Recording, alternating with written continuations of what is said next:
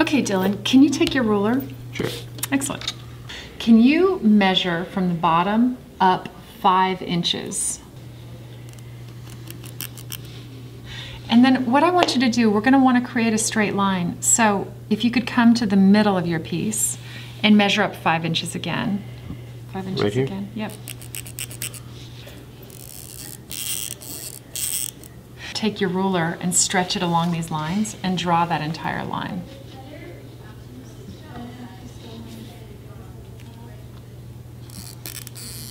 Exactly. Perfect. Okay. So what you've just created is your fold line. So if you want to go ahead and set aside your chalk and your ruler, not for good though, we'll use those again. Now go ahead and fold along that line. I might have the chalk line showing because that'll just brush off after our project's done. Okay.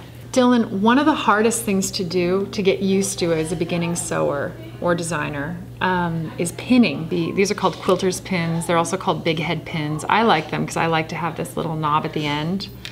I'm going to do what's called cross pinning. And my pin is going to lay with the head well outside of the edge of the fabric.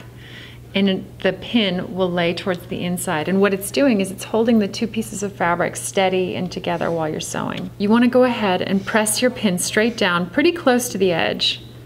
Make sure you went straight through the 2 layers of fabric so you don't have any wobbling. And then I pivot my pin towards the inside and press it back through. I like to pin about every 2 inches. So I would do one here, and then I'd repeat it on the other side.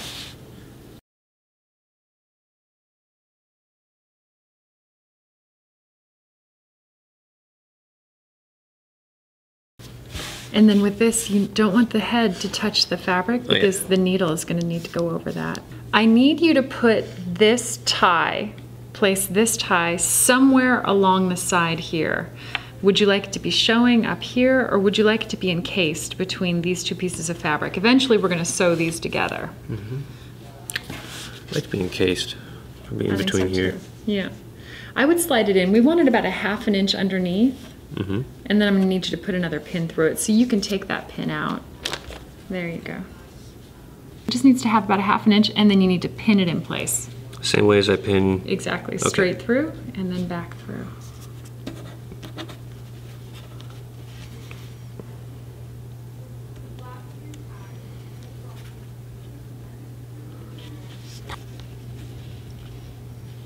Can you lay tools out on your utility kit so we can draw lines for stitching around them?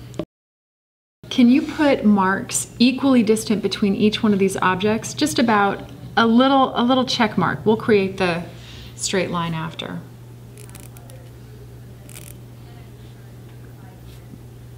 That's very good. Okay, Dylan, now I'm gonna ask you to draw straight lines along your mark. I like to line my fabric up with the grid lines and let the grid lines help me to true out my lines. You're gonna use the line above the garment or the piece and the line beneath the piece to make sure that you're creating a straight line. So go ahead and keep your ruler there, grab your chalk, and draw yourself a sewing line.